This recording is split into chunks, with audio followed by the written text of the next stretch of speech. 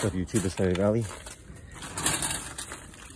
It's tired of needing a jump start, so got this battery from Walmart. It's very easy to install. It's very simple how to do this. Depends on your size, but you're just gonna need like maybe a 10 or 12 millimeter for both sides. It's gonna have this battery hold down. It's gonna go in that hole right there. A lot of cars are different. It's gonna go straight through it.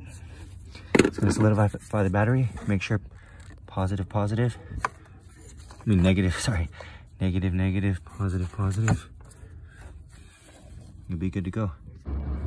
So like I said, all you do is tighten negative, negative, positive, positive, and make sure you tighten this hold down strap so the battery doesn't move around and it loses its battery life.